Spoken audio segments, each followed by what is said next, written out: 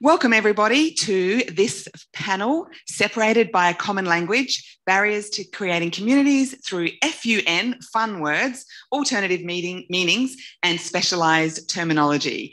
We are an in-person panel and we've all forgotten how to be in-person panellists. So we're all flying by the seat of our pants right now. But we are located on Kaurna country in Adelaide. So Ninamani, my name is Tully Barnett and I'm Senior Lecturer at Flinders University in South Australia, member of the Executive Board of the Australasian Association for Digital Humanities, and it's my absolute pleasure and extreme abs-braced moment to be chairing this session today. So the session brings together our Adelaide-based digital humanities experts and superstars.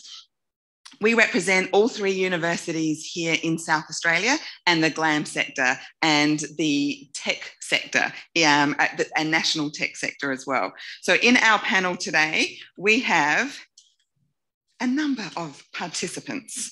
We have Jenny Fewster, Program Manager of the Humanities, Arts and Social Sciences Research Data Commons at the aaDC. She has a wealth of experience in the collection, management and dissemination of research and cultural heritage data and resources through digital humanities platforms, most recently as Executive Officer of aaDH.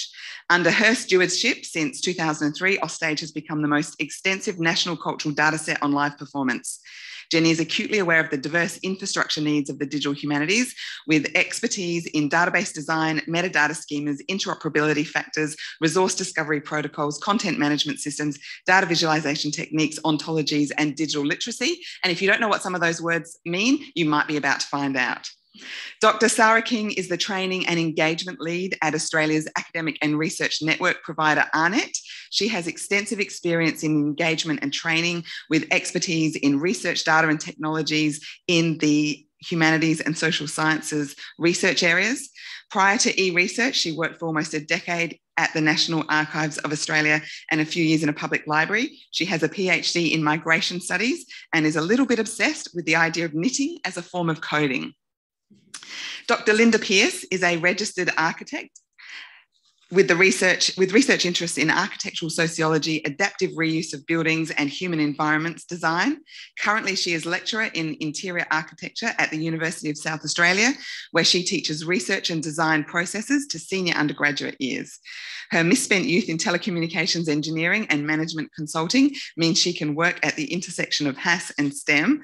Appreciate there, I've gone over a page. It's got to be at the back of this one. Nope, nope, nope, nope. Okay, and appreciate all of their things. And that means that I've lost everybody else's as well. So, oh, look, no, we're good, found it. Alexis Tindall is Manager Digital Innovation at the University of Adelaide Library. In this role, she works on university library support for researchers interested in conducting data-enabled humanities and related research through a mix of programming, direct support, strategic communication, and improved processes. She has project management experience in diverse environments, including working with humanities and arts researchers in roles at eResearch SA, and the Australian Research Data Commons. Before joining the e-research community, she worked in museums and is passionate about digitisation, open scholarship and improving digital access to collections and research data. And finally, Humphrey is a lecturer of media and digital humanities at the University of Adelaide. His academic writing has been published in the International Journal of Comic Art, the International Journal of Cultural Studies, AB Autobiography Studies, Media International Australia, and the Comics Grid. He's published academic comics in Persona Studies, Composition Studies, and Digital Humanities Quarterly, and is a member of the J.M. Coetzee Centre for Creative Practice at Adelaide University. And finally, is Dr. Diana Newport-Peace, who is a research fellow at Flinders University, whose bio does not appear to be here, but I know Diana very well, and she's a research fellow on several projects at Flinders University and is a grants specialist for and consultant for outside opinion, and has been involved in the digital humanities community for many years, including co-hosting the 2018 Digital Humanities Australasia Conference here in Adelaide. Welcome, team. So, language. and fun words. So we represent the Adelaide-based Digital Humanities community, a strong community that has been operating together with different processes of membership, different constitutions of membership for several years in different ways. And we tried to come up with a great acronym, like for DH. All we could come up with is DAD, DH Adelaide. Didn't quite work out. So we've just stuck with the Adelaide Digital Humanities community, I think. So, but part of our continuing mission in the digital humanities has always been to lower the perceived barriers of entry for digital humanities by being inclusive, by talking about the difficulties and failure and complexities of projects, of data, of community building, and of publishing, of creating ways of having your published materials accessible. So, and so that's what we're going to be talking about today, is how does the language of digital humanities unite and sometimes divide us? Where are the barriers for entry that come from language? So Raymond Williams, the renowned cultural studies founder, published his first book called Culture and Society in 1958. The book was an exploration of the idea of culture and how the notion of culture has evolved between the 18th century and the 20th century when he was writing. And he's famously said that the word culture is the most complicated and misunderstood and overly scrutinised word in the English language. That's up for debate, I'm sure. We're going to add some more words to that today. Williams had intended for there to be a glossary in his book, Culture and Society, but with a list of other words that are equally complicated and problematic. But words that are seemingly everyday, but when you get to the heart of them, you find that there is a disjunction somewhere, some kind of division, a gap, a canyon between people when they're using the same words. But it wasn't until 1976 that Williams published that glossary in a standalone volume called Keywords. And with that publication came a bit of a focus on the notion of how keywords operate as a discourse generator or as a way of uniting people around a language. If we think about the word keywords, keys unlock things. They are means of opening things up. They are entry points. They open doors, windows, treasure hoards, but they're also ways of locking things up. The plain English movement in advocating for language that is accessible by a vast majority of the public argues that we need to be thinking really carefully and clearly about the words that we use, our vocabularies, our discourse. The plain English movement doesn't seek to diminish the precise or quick communication that a professional terminology enables, but it asks how writers might communicate better with their diverse publics by using language that opens up knowledge. In the introduction to his book, Digital Keywords, Benjamin Peters examines the word digital from every direction, from its earliest meanings around fingers and toes to the algorithms that are around us everywhere. But Peters never stops to consider the keyword part of his title. He never stops to wonder what work happens when we determine what might be included in a set of keywords and what might be excluded in those keywords. So when we focus or reify particular words as emblematic of a discourse or a community, what are we doing when we're ignoring other words? Who gets to choose what are the keywords? And the keywords that we choose determine the architecture of our thinking. So here in this panel, we stop and give pause to consider the confusion, the hilarity, the multiplicities of meaning in the words that we use every day. How might scholars attend to this in their work?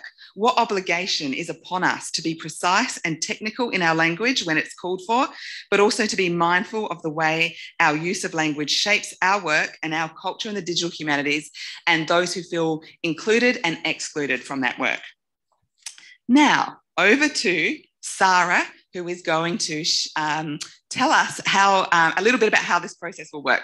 First of all, I'll just say we've each got a word to choose to talk for a couple of minutes about, but we want to hear from the audience about other words. Which of these words are the most problematic for you or the most inclusive? What words give you pause and bother in your work for in and around the digital humanities? And in order to enable that conversation, we are going to use Mentimeter. And I pass to Sara to tell us how we're going to do that. Okay, hello everyone, welcome. I hope you like my choice of little Japanese robots not communicating very well with each other. So here we have the little Mentimeter. What you need to do is go to menti.com and use the code, which is at the top of the screen there, 63312826. And I'll move to the next slide. Hopefully that will work. And we have one question for you. And that is, what are your fun words in digital humanities? Fun being those words that give you the pips, basically, right? This is a little, I guess, tongue-in-cheek. So you have as many options available as you can think of. What I'd like you to do is add in your words. We will reveal the end of this as we go so that we can then choose more words to talk about. Okay, great. So there we go.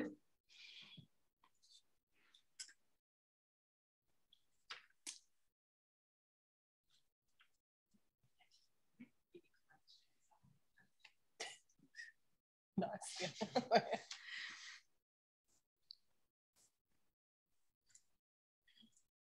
Thank you, team. Next week, so now we're over to start our interpretation of a few fun words. And our first is Jenny Fewster, who's going to talk about the word platform. Great. Okay, so first cab off the rank or first train off the platform, I guess. So if you wanted to find a definition for the word platform, logically you might decide to refer to a dictionary for guidance. However, neither the Oxford, Cambridge or the Macquarie are of much help. Here we find the obvious examples: a raised structure on which actors, orators or politicians carry out their shtick, a shoe peculiar to the 1970s, a railway station portal to Hogwarts. Then there is a plan or a set of principles or a set of actions or ideas that forms the basis for future development, which could perhaps be applicable to a research project, hypotheses or stance. But is that actually what we're talking about when we talk about digital research platforms? The Cambridge Dictionary suggests that a platform can also be the type of computer system or smartphone you are using in relation to the type of software you can use on it. Again, that's not too much help.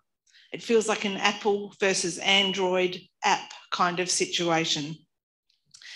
In reality, digital research platforms can be known by another bunch of fun words, such as research portal, virtual research environment, software infrastructure, science gateway, virtual laboratory, or my favourite, collaboratory. Kangeiser, Nielsen and Rossiter, in their paper, What is a Research Platform?, argue that the platform operates as a medium through which research, labour, subjectivity and knowledge are shaped in ways specific to hardware settings, software dynamics and the materialities of labour and life.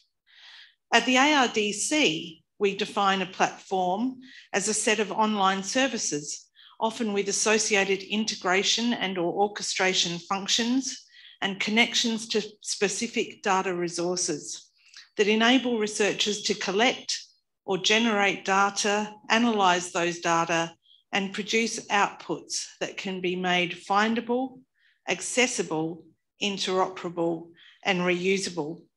Perhaps we should see if one of those dictionaries would like to include that definition. Thanks, Jenny. So now we're just going to offer some responses to that from other members of the panel in the first instance. Anybody got anything to say about platforms? Well, I teach an undergraduate course called Digital Platforms. So this is one that is close to my heart. And of course, a lot of time people talk about platforms. When my students talk about platforms, they're talking about social media networks often, you know, which is quite different from a research platform in some ways. And I kind of, it's a challenging one to get them to think about in terms of, you know, is a digital camera a digital platform? So it is different probably than how the ARDC thinks about that. Indeed, it is very different. Yeah, social media platforms, operating systems can be described as platforms. There are many, many usages of that word, and therefore the confusion. And I swear I'm not going to use this panel to plug every article I've ever written, but I have an article called Platforms for Social Reading. And in that, of course, I started by thinking about Google Books and the Hardy Trust and its platforms and Kindle as various platforms. But I had to come back to the question of if those things are platform, then so is an actual book. The actual material, physical book is also a platform. And then you just go round and round in your head and can't get any determinancy there. One little comment. Wonder whether it's a technologically confronting term for someone who is new to the digital humanities, when in some cases what we're talking about is a website with some tools on it. And if you tell them it's a platform, they will assume the need for a certain amount of technical capability to use that platform. So it's an inaccessible term for some. Yeah, a barrier. So moving on, our next keyword or fun word is user. Thanks. Well, I'm taking the word user. I mentioned that I have a class called Digital Platforms. I also teach an undergraduate class called User Experience Design. So this is a word that I've had to think about a lot.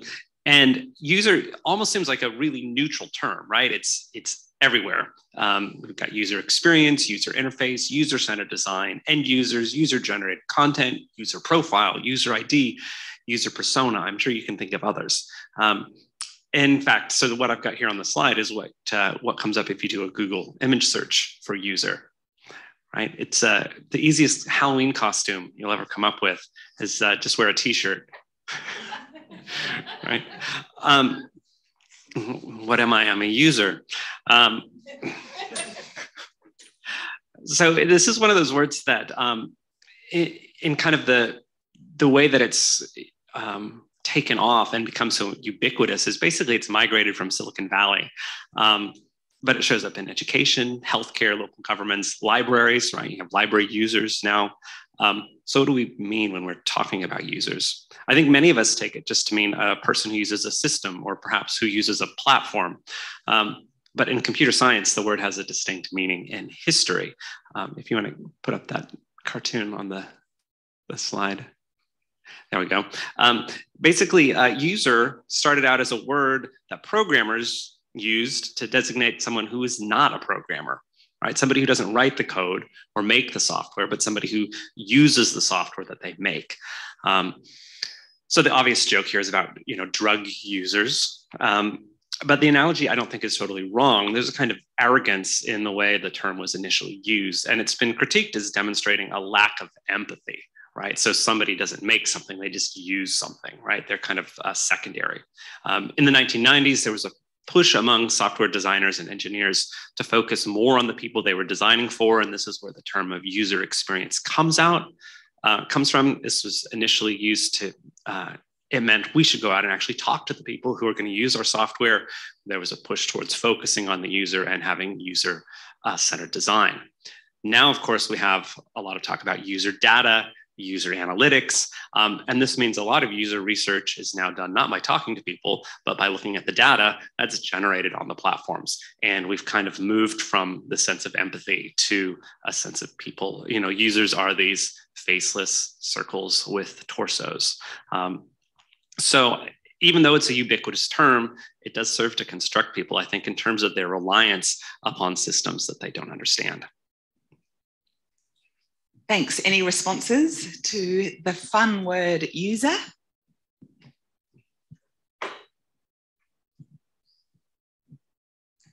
Just looking at those users there, Aaron, it's really remarkable that they're all pretty much the same, aren't they? Right, because they're all data points, and this is how I think on a lot of platforms you think about users just in terms of it's a field in a spreadsheet. Wearing a glam hat and having worked in digitisation and availability of collections for some time, if you're talking about making collections and collections data and metadata available online, who the user is really depends on what your job is inside the GLAM institution. So I sit at that end, and I have for some time sat at that end where I'm trying to make things useful for researchers. Often the funding for those sorts of collections online platforms or whatever have an idea of the user being a member of the general public who just wants to look at a nice thing. And there's a vast spectrum in how you would design your platform or design your access point, depending on who you think that user is. And those sorts of, there is no shared vision of what that user is seeing when you are having those conversations internally in a GLAM organisation. Yeah, and I think that's one thing the word user does is it kind of obfuscates those differences. So it makes it so that we can all be talking about different things and calling them users when we mean is different types of people. Over to Alexis for interoperability. Okay, hi. I've got interoperability as my word. Look, interoperability is I've got a definition up there. It says the movement and alignment of data created or housed in one space with like or different data from another source. Actually, I think that's my definition, not the one that's on the version of the slide there. In an environment where platforms and linked up infrastructure are flavour of the month and the failings of data silos are well known, interoperability is a fundamental principle to realise the research value of any data. In an environment where we're calling for data reuse, for the utility of data in contexts other than that where it was created, and where we have ambitions for interdisciplinary collaboration and the value of enabling and formalising multiple perspectives on data, interoperability is a highly desirable characteristic. I'm a bit whistly here. So the strictest interpretations of interoperability, as outlined and agreed in the Force 11 definition of FAIR, a group of principles that were agreed by the scientific community designed to enable the optimal use and reuse of scientific data and published in Nature in 2016, calls for machine actionable data and metadata within the data object being syntactically parsable and semantically machine accessible, as well as utilising shared vocabularies and ontologies. That's pretty specific. As an advocate of open scholarship, but as someone who is grounded in a solid understanding of the responsibilities associated with creating, managing and sharing data about people and culture, I'm really comfy with the concept that being fair, findable, accessible, interoperable and reusable is a spectrum. You are not perfectly fair or not fair. There is a lot of grades along that way. Your data does not need to be open to be fair, and like environmentalism and pandemic mask wearing, it's better for open scholarship for the majority of people to do an average job of it most of the time than for a tiny minority of people to do it perfectly all the time. So when we apply this to interoperability, though, I think one of the confusions comes is that there's too much dispersion of responsibility. In the process of research, many players are responsible parts of creating the conditions for interoperability. The data creator, when they choose to adopt discipline-agreed data structures, when they think about how open their data should be or could be, their relationship with their stakeholders with their data, and when they choose non-proprietary formats for managing their data. The institutional support or lack of that might encourage them to share their work in an institutional repository, or the publisher who might compel them to. Institutional support who might or might not make their metadata accessible to data aggregators who make it discoverable, and then the various links in the chain that might take it from discoverability to machine actionability. All sounds great, and actually various links in that chain are really good at creating the conditions for interoperability, but I think between the two extremes of burned to a CD and gathering dust on a corner of your office shelf to aggregated, discoverable and machine readable, there's also a pretty big spectrum. And while many of those points along that spectrum, as I mentioned, are very good at creating conditions for interoperability, if you look at this picture, no one's acting as the pegboard. This is how we arrive at a situation where many people harbour a belief that their belief that their material is interoperable and will state that it is, but where the dream of interoperability remains unrealised. Interoperability is a really tricky one when it comes to digital humanities, because so many circumstances we're talking about material that has personal, sensitive, cultural sensitivities and those sorts of things. But I would argue that the benefits of making data interoperable apply far more to the pure notion of open data sharing. It can ensure your data reused by yourself. It can ensure your ease of sharing it back to stakeholder communities and source communities. And in an environment where the establishment of web-based tools is speeding ahead, and there's ever-increasing recognition of the research potential when new and different kinds of digital resources can be brought together, either in an open forum or in a closed forum, we run the risk of missed opportunity if we aren't embracing the concept of interoperability. Brilliant. Anyone got any comments on that? I love the idea of the spectrum of interoperability. I hope you're going to publish that, or yeah, because I think that that's a really interesting way of thinking about it. Because if we're going for gold standard interoperability all the time, then you just give up and go, well, we can't get there. But if it's a spectrum, and you might actually be able to progress along the spectrum over phases of your project, then that's achievable. I think the benchmarks shift as well. I remember, 15 years ago, running around a university that I worked for, trying to find somewhere that would read zip disks. And just the other week, I was running around the university trying to find somewhere that would read a DVD. It was actually very challenging. So there's a spectrum, or even to play a Blu-ray. I had a heck of a time playing a Blu-ray. Our next word, shall we look on? No, we're just asking for feedback from the panelists at this stage. Our next keyword is me talking about text. So .txt, it's a file in plain Tully, text. Sorry. I just saw in the chat, people were saying they were getting microphone feedback. I wonder, because this room is mic'd, can you guys hear us? We tested before, and it seemed to be better if we were mic'd. Do you think maybe if we all move forward a little bit, it'll be slightly better? Text. It's a file format, plain text format without word processor bloat. It's that which enables text analytics. Definitions of text analysis don't help us figure out what text is. They say text analysis is a methodology to find patterns in a text or set of texts. Great, but what's a text? Cultural studies understands text as anything that conveys meaning. So visual media, fashion is a text, Donald Trump's skin tone, tan tone is a text, everything is a text. But now we're back to that Raymond Williams definition of culture. Text is a form of phone communication that you can send between people. Text is print, text is not print, text is anything and everything. The original Blackwell Companion to Digital Humanities, 2004, and if you were at the social session yesterday, maybe about Australasian DH law, that there's a marker in thinking about when humanities computing as a term ticked over to digital humanities. I think it was set in stone a little bit more by the publication of the Blackwell Companion to Digital Humanities in 2004, edited by Susan Schriebman, Ray Siemens and John Unsworth. That text points to the textual beginnings of DH and its early computer-based concordance projects, and which I shall not name for fear of engaging bingo hurrahs. DH remains deeply interested in text, but as advances in technology have made it first possible, then trivial to capture, manipulate and process other media, the field has redefined itself to embrace the full range of multimedia. Chapter 1. So we move beyond the text itself towards hypertext, context, urtext, paratext, hyperparatextuality. That's another plug for one of my articles.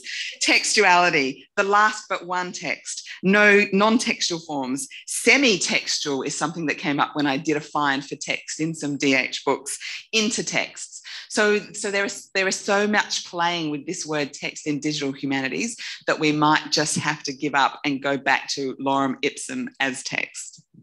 Any comments?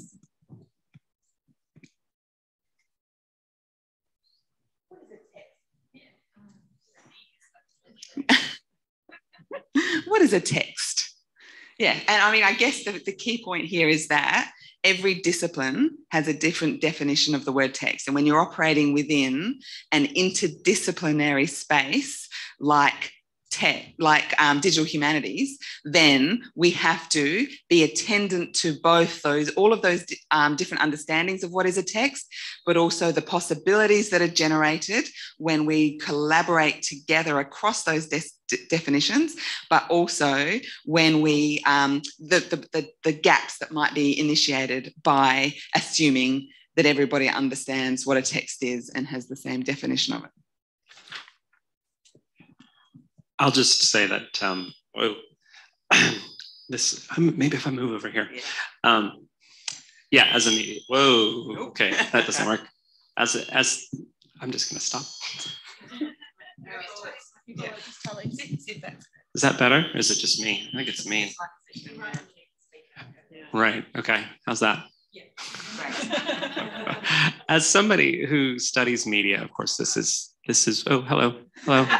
Now I just feel weird. Everything's a text, right? But like I study comics, and a comic book, of course, is a text, but it's also it's a hypertext that's linked within itself, and it's composed of a bunch of different paratexts. So what is a text and what is not a text entirely depends on your perspective. And I don't know if that makes things subtextual or something.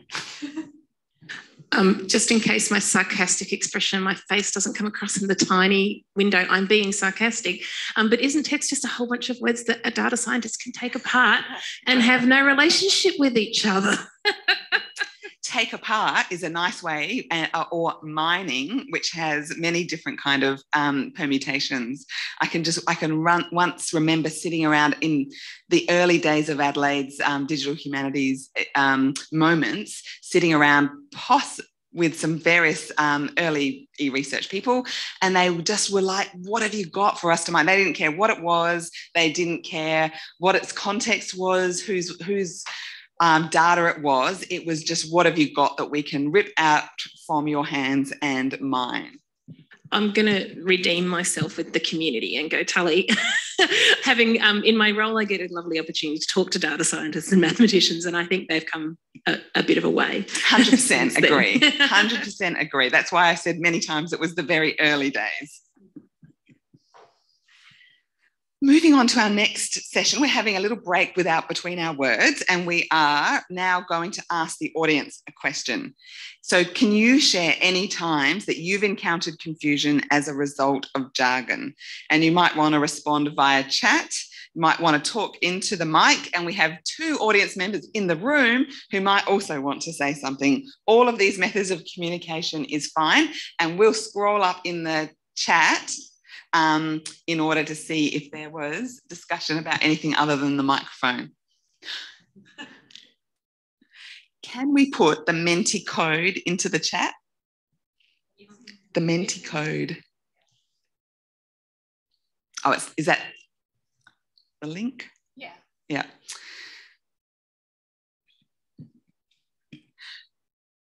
So what words, can you share some key times that you have encountered confusion as a result of jargon, either in the digital humanities or beyond it? While we wait for that, we might. Thank you. Diana? Yeah, I've got one that I almost chose it for my word today, and it's the word ontology. And when you introduced me, Tully, you mentioned that I do work in grant review, and I reviewed a grant by a computer scientist talking about ontology, and I didn't know the computer science use of the term, which made me look rather uninformed. I think I got away with it on that occasion, but with the background in humanities, that's the notion of ontology seems to me is so far removed from what computer science uses the term to mean that I had to do quite a lot of work to understand how they got there. I'm still not quite sure how they got there, actually, but I think I know what they mean. So if you mean exactly how they got there, I might have an answer to that. I don't know if this is 100% true or not, but I'm doing a little project around artificial intelligence and published authors' works. And I'm working with the science fiction novelist Sean Williams, New York Times bestseller, who has a collection of works that we might use to train an AI in order to maybe replicate a Sean Williams style of writing that a artificial intelligence might produce some writing with. And in that project, we're working with AI scientists at Flinders University, and David Power says that in the 70s he was studying linguistics and computer science, and he introduced the word ontologies to computer science back then. So if yours was a literal question, how did it get there? We've got an answer. For the benefit of those who might not have read those articles, can you characterise the difference in computer science versus humanities use of that word? No. Where is a linguist when you need one? Calling Simon Musgrave. I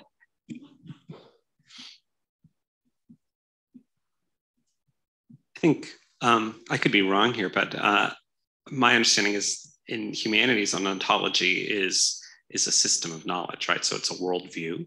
And in computer science, an ontology is a way of classifying something. So I think this actually comes up to the idea of text. What's a text and what's not a text? It depends in both humanities and computer science on your ontological point of view.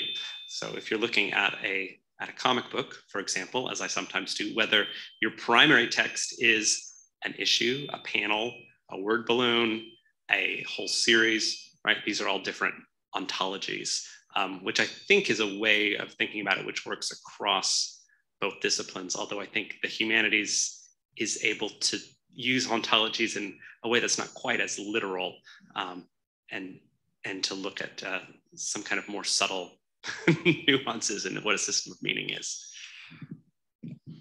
Any other instances where we have encountered confusion as a result of jargon? Any other particular? Oh, great. Do I have to be on the camera?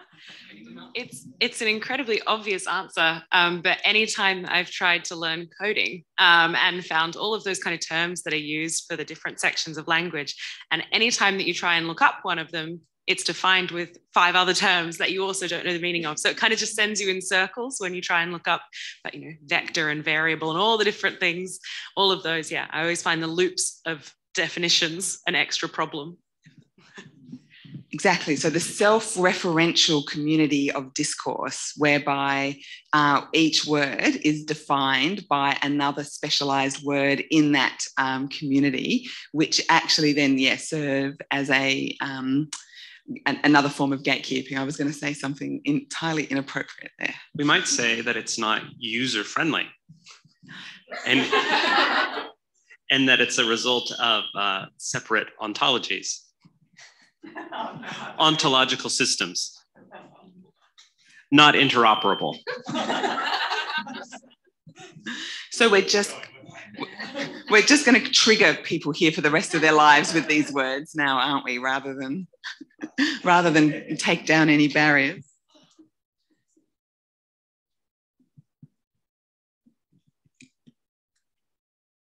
Oh, one more question. Oh, so one more offer is that we can now vote for our favourite words. Is that right? Is that what Menti's doing? Great.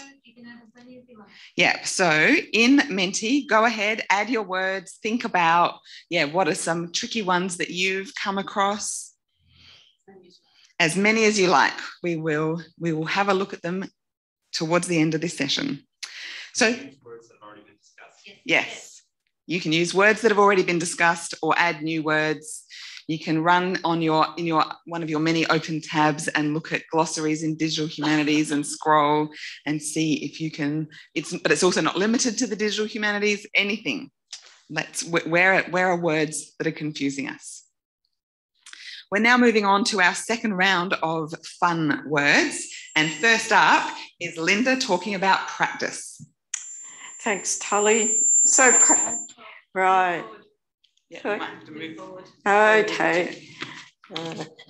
This is not very elegant on live TV. Okay, so what we're trying to do is get away from a speaker that might be directly overhead. So what I will do is I'll speak very softly. So practice. My F.U.N word experience is about changing communities from being a professional architect to an academic in a creative faculty. So very different to what we've talked about so far. To become a registered architect, you work for 2 years, then you sit a practice exam through your local architectural practice board. The exam tests your experience of the business of the practice of architecture, so things like quality assurance, contract administration, and that sort of thing. So basically, how not to get sued and how not to go to jail. So nothing creative about that. Certainly not grand designs or architect Barbie. So after a PhD, I joined a creative faculty, and the local lingo was design practice, art practice, creative practice, lots of practices, but no practicing. I also heard a lot about architectural practice and architecture practice, but it kind of always felt a bit wrong, even though it was actually coming from a community of architecture. So after about 3 years, it finally clicked. Okay, so I'm a bit slow. The locals talking about architectural practice were talking about creative practices, not architectural practice / how not to get sued. That's because they weren't registered architects, they were academics, and they were transferring the meaning of practice as a repeated performance. So using a dictionary definition there. So meaning of practice as a repeated performance across to architecture without engaging with the professional terminology. So now I'm talking locally about the differences between creative practice of architecture and architectural practice / how not to get sued. And it's actually not always welcome. So to reflect on this, I like the writings of Jackie Swan and Harry Scarborough and their work on workplace knowledge diffusion. Now, I came across their writings when at the University of Warwick, where I did some study, and that's in the UK, so a different European perspective. Their 2015 paper with Monique Sebro talks about liminal roles in knowledge sharing communities, and it's mainly from business, but I think it's useful. They show that there is a need for someone to have the formal role of translator of fuzziness so as to purposely engage in the liminality that precedes knowledge sharing within multidisciplinary communities. So I suggest that this is not to merge terminologies, but to respectfully acknowledge terminology as part of discipline identity and set up the explicit intermediary processes needed to move projects forward. So a practice of middle way. My feeling is that digital communities will need more purposeful development of this liminality role to fully realise their potential. Any comments on practice? Mine is, can you please explain to me the difference between practice-based and practice-led? Not in the time that we have. Well, we can go back to ontologies. And my understanding is it's a different interpretation of how knowledge is created. And so where knowledge might be created through an empirical approach, which is what I tend to do, there is an argument within the creatives that practice-based or practice-led can use that process of creation and design, and what I'd argue is solving wicked problems to actually create new knowledge, like big bunch of case studies. And if you want to start a fight, basically you bring that up at the pub. Awesome. Let's not start a fight. Any other comments on practice? We have a diverse group here. One of the things I didn't specify, though it came out in our biographies, is that we come from all these different disciplines.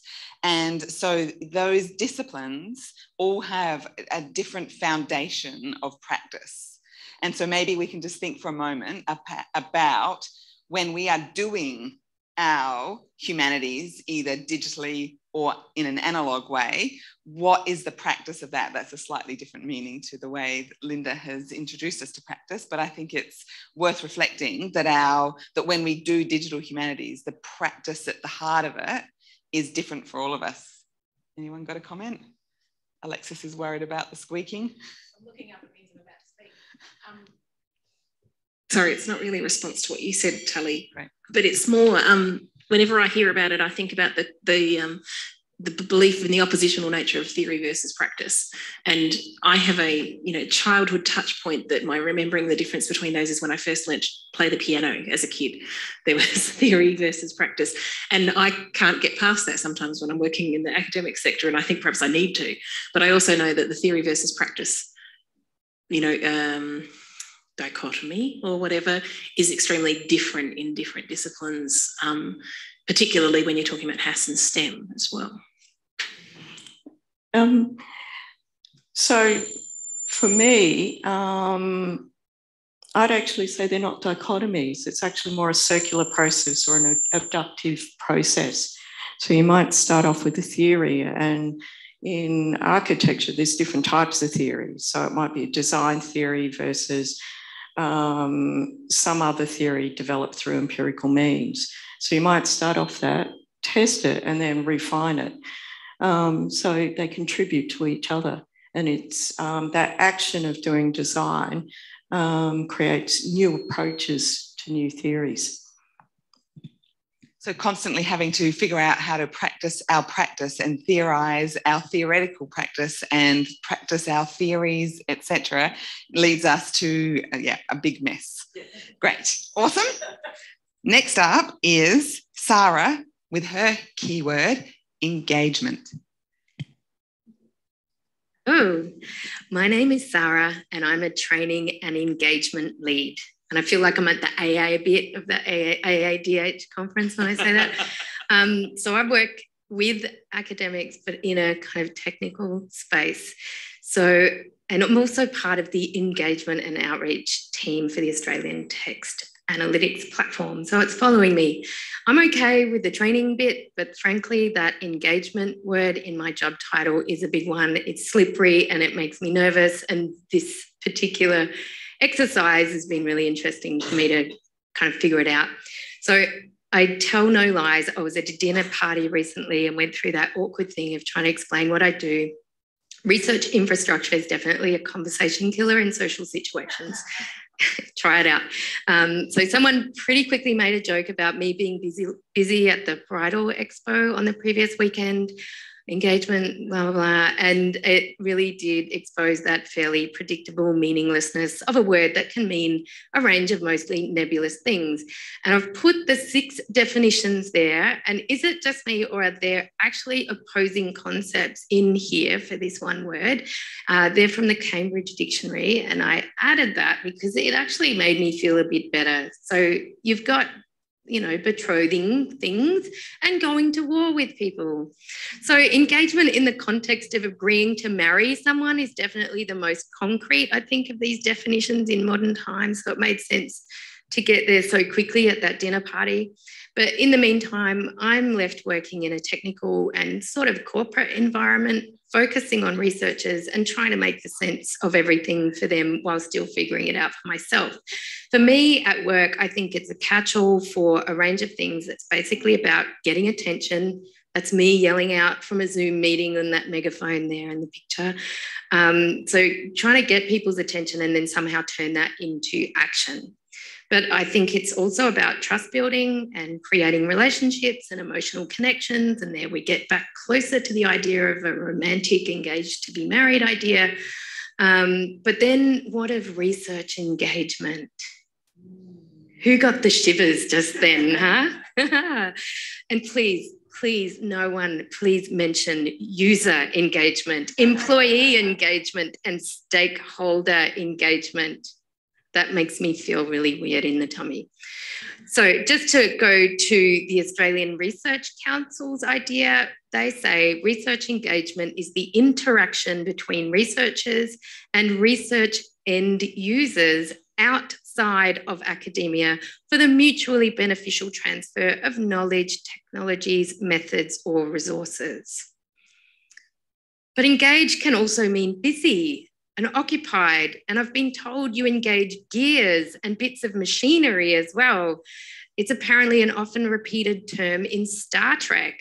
I swear, for research, I found several videos where people have just looped together all of the words engage in a series. So I'm also actually, to finally finish, I am fairly sure it's what is on the lock on the toilet door. So which are you, engaged or vacant or what? Any responses to engagement? We can't help but bring up stakeholder engagement now, can we? You've primed us. Engagement and impact is the other one. Yeah, they're the same website. And actually, actually looking up that ARC engagement and impact site, they talk about engagement narratives. There's a search box and it says search engagement narratives. I don't know how you would do that. It's like what does that Pride mean? and Prejudice, right? There you go.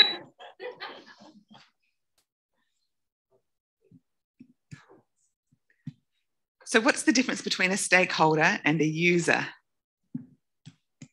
Stakeholder is just a user who's more involved. Yeah, I think stakeholder is a user whose name you might know. No, sorry. I think, thinking about my context, I think the stakeholder kind of pays for it and the user uses it. But, you know, in broader context, there could be a load of things. The stakeholder is kind of anonymous in a way. The user has a kind of specific thing that it's after. Yeah, stakeholders is a big word. I think we should add that to the word cloud. Our final fun word is Diana with impact. Yeah, so Sara and I have been frequenting the same websites this week, obviously. Impact is about making a difference. The Macquarie Dictionary offers a range of interpretations, including the influence or effect exerted by a new idea, concept, or ideology. And for a sensible discussion of impact in digital humanities, I would recommend recent work by Claire Warwick and Claire Bailey-Ross in Jennifer Edmonds' 2020 book, Digital Technology and the Practices of Humanities Research. There's a chapter on impact in that. And I also like the formulation that Matt Gold used in his keynote yesterday when he talked about bringing our expertise to bear in the world. I think that's what we're really talking about here. But yes, the Australian Research Council does provide a definition as well. Research impact is the contribution that research makes to the economy, society, environment, or culture beyond the contribution to academic research. Impact is important, and it is to be expected that a funding body would focus on the effect of the work it funds. Even for the ARC, however, with a statutory responsibility to support fundamental research, the generation of new knowledge at the cutting edge of human understanding simply isn't enough. And in the GLAM sector too, impact is much emphasised. It's highly likely to feature in any case for funding a new digitisation project, for example. So returning to Macquarie Dictionary definitions, impact is also defined as the striking of one body against another and forcible contact or impinging. This language is more evocative of a non-academic discourse of impact. It is forced, disruptive, violent, and unwelcome. The sentiment is negative. The ARC definition uses the word contribution, implying but not quite specifying an emphasis on positive outcomes. But in 2019, the LSE blog explored the notion of grimpact. Thank you, Alexis, reminding us that while impact is frequently touted as an important and valuable consequence of high quality research, it does have a dark side. The post considered the potentially harmful outcomes of scientific research and also the cynical policy frameworks through which the implicitly optimistic rhetoric of impact is enforced. To conclude then, I argue that the jargonistic quality of the term impact rests less with its capacity to seed confusion and more with its strong evocation of violence, shock and force, notwithstanding its implicit optimism. For me, impact invariably evokes slow motion footage of crash test dummies hurtling with balletic grace into the dashboard of a sturdy Volvo. Even those involved in deliberately crashing Volvos have to slow the footage down to make sense what's happening at the moment of impact. Wow. Grimpact, there's a good contribution to the discourse, but also you've added another fun word there with dashboard, which is something that we're all, have way too many of in our lives. Any responses to the word impact? We might all be, just terrified by the fact that our universities are starting to build up towards their engagement and impact strategies, and how, having to collect evidence about this impact, which then seems to obfuscate, as your presentation suggested, Diana, the very thing that we actually strive for when we do our research. And I think the other thing, particularly for the digital humanities on impact, is that the digital humanities was often expected to be the impact provider for humanities projects, right? The digital was how you could just slip straight towards impact. And so that leaves a legacy for the digital humanities to grapple with about where is the location of the contribution to research beyond impact. Anybody got comments on any of those points? Maybe it's not directly, but there's a link sort of. As someone who's really likes being an advocate for open scholarship, really likes the opportunity for something like the FAIR principles to talk about how we make our research more efficient, effective, widely received and all that kind of thing. I was really disheartened to learn that the ARC only counts engagement and impact outside academia. I'm like, that's actually, when so much of our work is actually building on each other's advances, standing on the shoulders of giants, etc.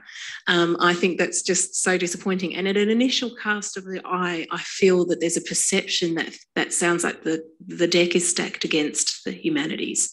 A very simplistic understanding of that is that, it's when industry pays you money and you make a better engineering thing or but I think it's where we have to zero in on where the opportunities are. And that's where that digital humanities, sort of public humanities, public scholarship intersection is, and the opportunity that we have in our area to think more broadly about who the users and the audience and the impact, and how we can demonstrate impact outside academia as well as inside academia, and how we can frame that narrative in a way that in time our funders and our decision makers can understand.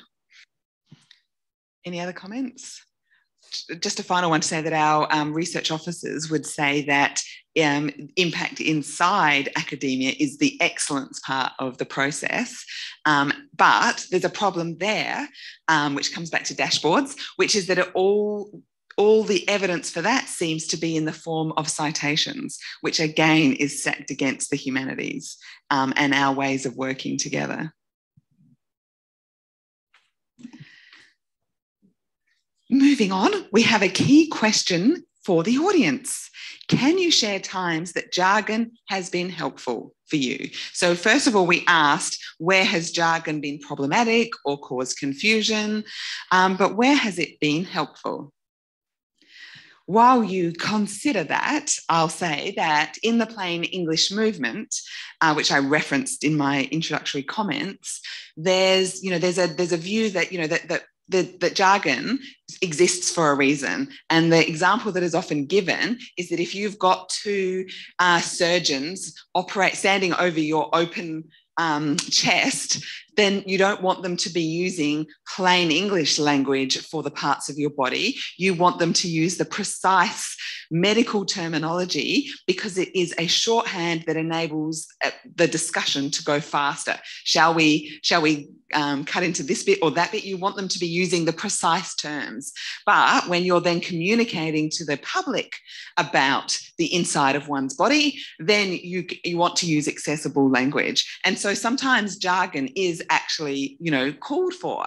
Can anybody think of examples of one such instance in the digital humanities or the humanities more broadly.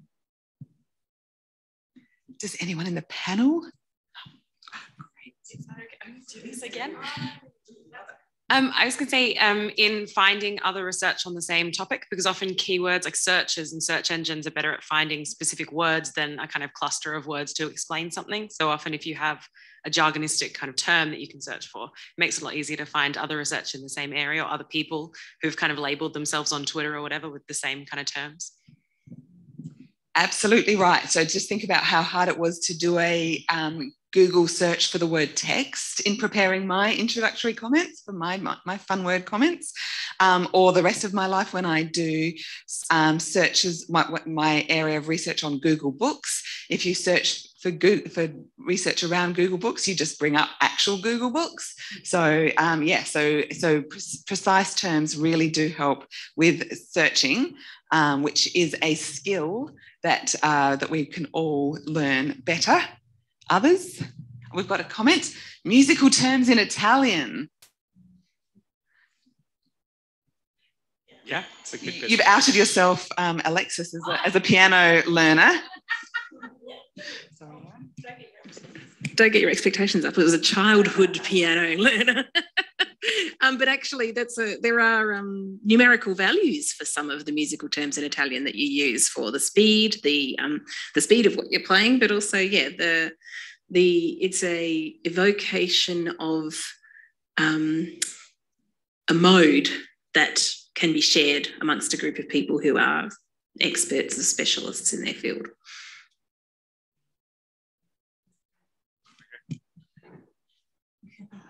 Oh, just to, I guess, I like, fortissimo, pianissimo, they're all really nice words.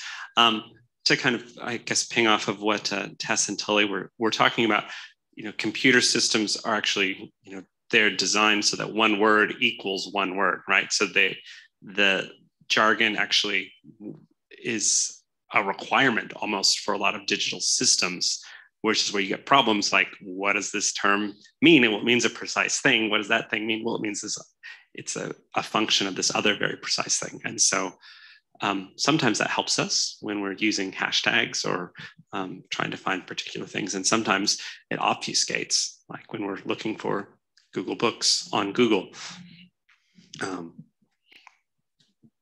That's all. Any other comments? So architecture has a lot of jargon. So you got an example? Well, I'm not sure I'd call it jargon. I'd call it probably the correct words for the specific thing. Now, I don't use those words when I'm at a barbecue or something. But when you're working in practice, you need those correct words because they may lead to contractual implications. And also, if you're then looking at what's happened in the past, so taking a historical perspective, as you might be in digital humanities, you still need to know those correct terms. They've got a history behind them that goes back centuries. And so they're there for a reason. Yeah, no question. I bet if we looked at the dictionary, jargon doesn't have a negative, definition. It's just that how it's come to be used as a word, right? I mean, someone could look up the definition of jargon and tell us, but I bet it's just, it's just specialised terminology is my guess. It's just that we have added the negative connotation to it. What are some of the terms that you have? Stand-up fights, you mentioned, practice is one of those. I'm thinking, paratext is one that has lots of different understandings of it in literary studies. Are there some from your humanities disciplines or glam sector disciplines that people really, really argue over? So just backing up to that question of jargon, it's quite interesting. Got the wrong glasses on. So special words or expressions used by a professional group that are difficult for others to understand. So it is actually defined by being narrow in who can understand it. It's not negative, but it's specialised. What's the source? Let's have a citation. Oh no, this is Digital Humanities. That's the first thing that pops up in my phone. Is it Merriam-Webster, which is often the first? Yes. Is that good? Fine. I just wonder, what would other dictionaries embed it with that negative or that difficulty? They might.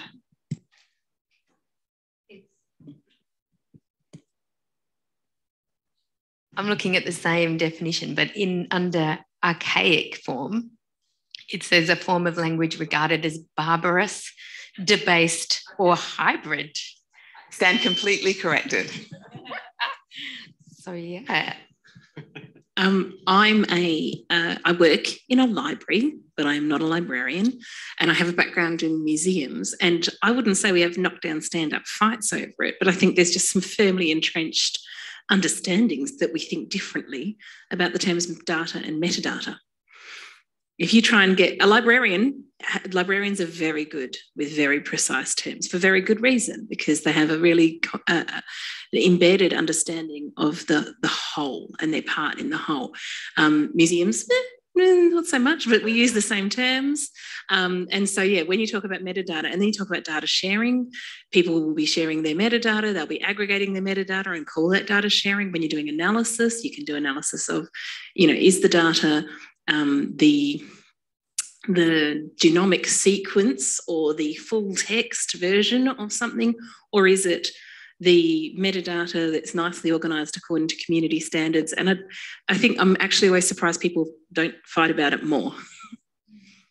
We have a comment in the chat, interested to hear panellists' thoughts on the joining up of metadata standards and vocabularies and how we solve this as a community. So moving on from metadata to metadata, do you have some thoughts on that?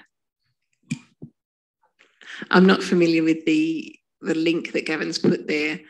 I feel like crosswalking metadata standards is just essentially a professional skill of people who either manage information, and by that I mean sort of information management professionals in archives, libraries, and those sorts, or people who do aggregation and that sort of thing, and data wranglers in the broadest sense of the term. So I'm actually surprised, as far as I've seen at the Digital Humanities conference, we haven't had the cartoon that pops up at every single e-research conference from XKCD, which is the person going, we've got 14 standards in this area. We definitely need one more.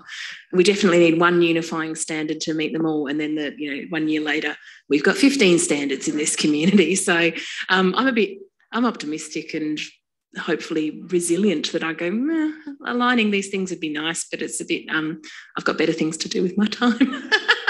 But that's a really, really shallow interpretation of what Gavin's suggesting there. Anyone else got an opinion on metadata standards and their capacity to be joined up?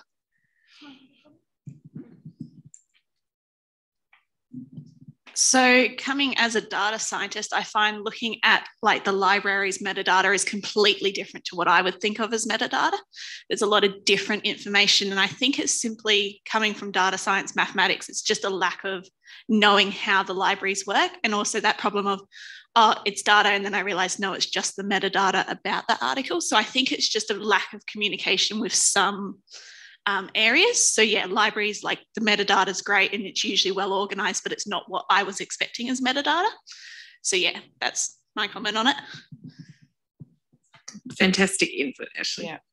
And I guess building on from that, I'm going to refer to Katrina's comment in the chat, who says that she finds with students that teaching and demystifying terms like data, data cleaning, ontology can be empowering. So I was going to particularly draw attention to the phrase data cleaning in the middle of that, and think about how that is something that looks like magic to those who, it looks imprecise, it looks something that we don't have, we can't see what it is until it is demystified, as Katrina suggests, and then that's an empowering thing, because it doesn't look anymore like a magic process that something has to wave a wand over this data set and suddenly it's usable. Yeah, does anyone have any comments on data and data cleaning? I thought you would, that's why. Yes, so I find when I talk about my research that a lot of people go, what do you mean about data cleaning? What is metadata? What is data cleaning? What are you doing? Don't you just use the data? So I think demystifying it and explaining what the process is, and that actually would help a lot of people go, oh, so that's what's happening. That's why it's important. That's what needs to be done, that sort of thing. So I do think demystifying it's a very important step in both the mathematics, the data science, and this digital humanities community. Thank you. Okay, moving then perhaps to the Menti reveal moment.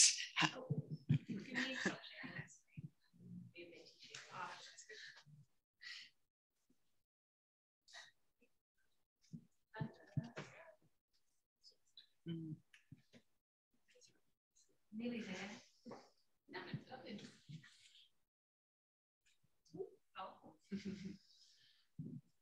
So data and ontology, intangible heritage, bitmap, sustainability, interoperability, minting, big data, machine learning, lab, medium.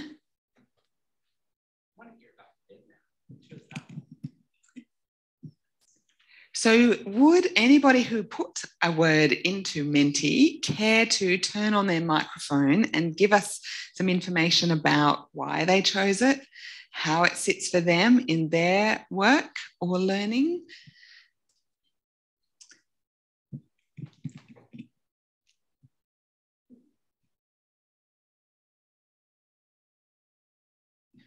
You know, we've just rabbited on about, you know, our sense. So the stakes are very low here.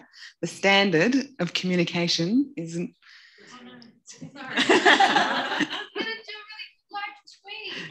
Katrina.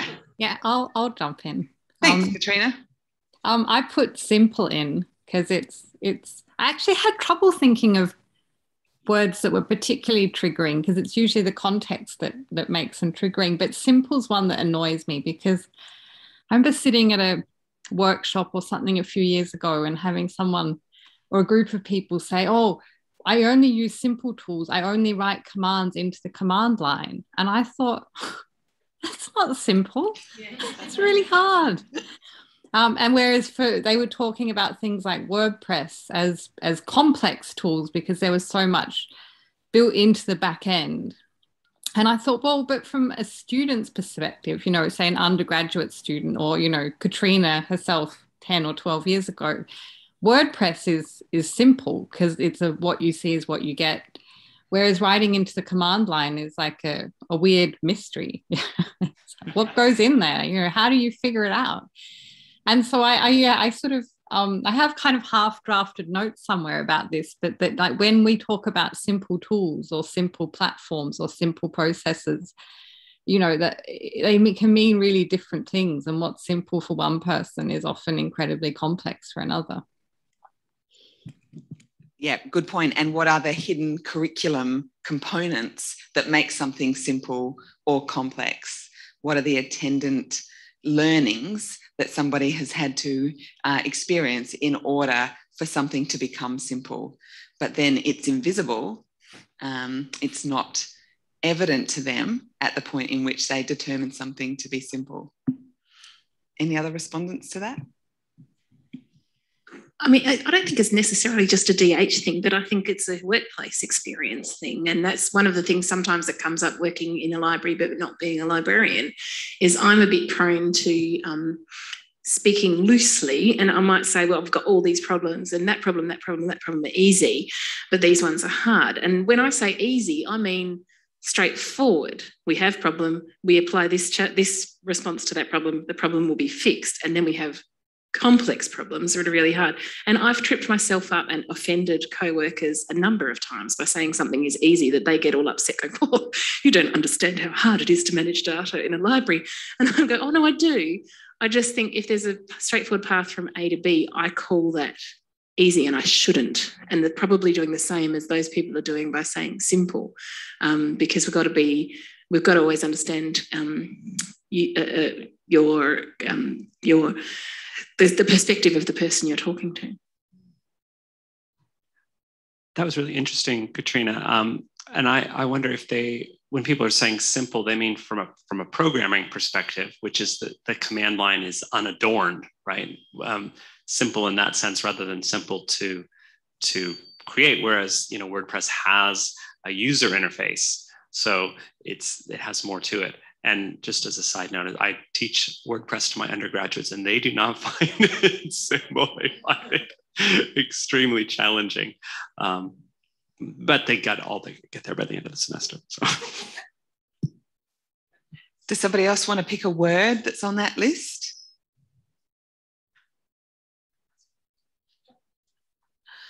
Concordance jumps out at me. Anybody know anything about concordances? Less than I should. My thought precisely. Sustainability. That's a huge, well, I mean, I love that as a wicked word, as a difficult word, because when we in the digital humanities who engage in long-term projects talk about sustainability, we're talking about how is this going to be supported over time? How is it going to exist after this 1 year grant has finished? But when governments talk about sustainability in funding, they're talking about how are you going to move away from needing funding in order to be self-sustainable for the long term. And that's not a fair and applicable thing for humanities at all. Any other and then there's the version of sustainability that's about environmental sustainability, which is just as important, which is, how much energy do our projects use? How are server farms, affecting things beyond what we can see? Responses? That's a big one for me. So in terms of environmental and ecological sustainability versus other sustainabilities, I'm literally having to work out who am I talking to and sort of do simultaneous translation to make sure I don't cross the line. It's like living in the middle of Europe and being on borders and thinking, what language am I talking today? Is it French? Is it German? What am I? Yeah. What am I today? How many different currencies do I have in my wallet before the euro came in? That is, yeah. Wow, yeah. I like a version of, I like something that I've seen in the DH community in recent years, people pushing back against the notion of perpetual sustainability. Many people would have read an article by James Smithies in the DSH, I think, or no, Digital Humanities Quarterly, maybe a couple of years ago, about the importance of sunsetting projects, the importance of, if you are creating a digital project, in very few circumstances does it actually need to last forever.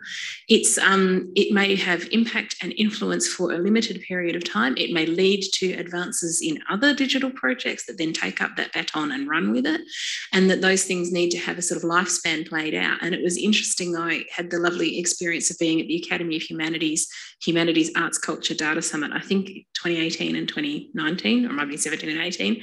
And there was a real turnaround from one to the other. At one conference, everybody wanted all of their projects to be maintained forever, and how on earth were we going to get the funding to do it?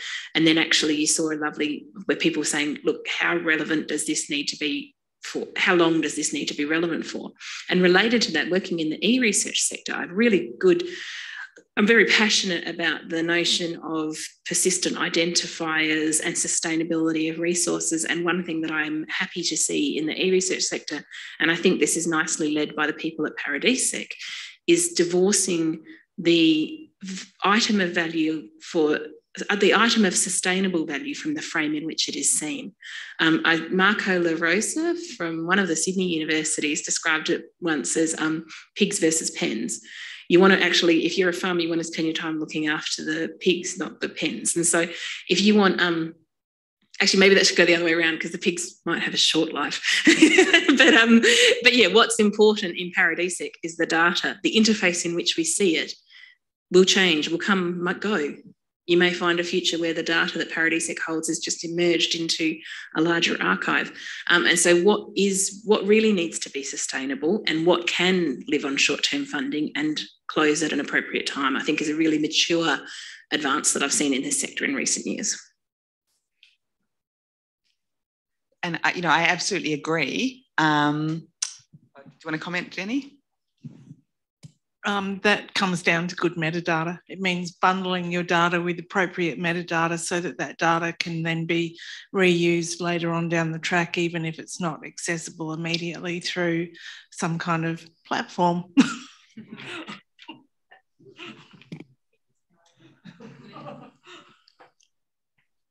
I have many things to say because I think that there is also the need to allow for that sunsetting, but also to think about where might pressures for that come from.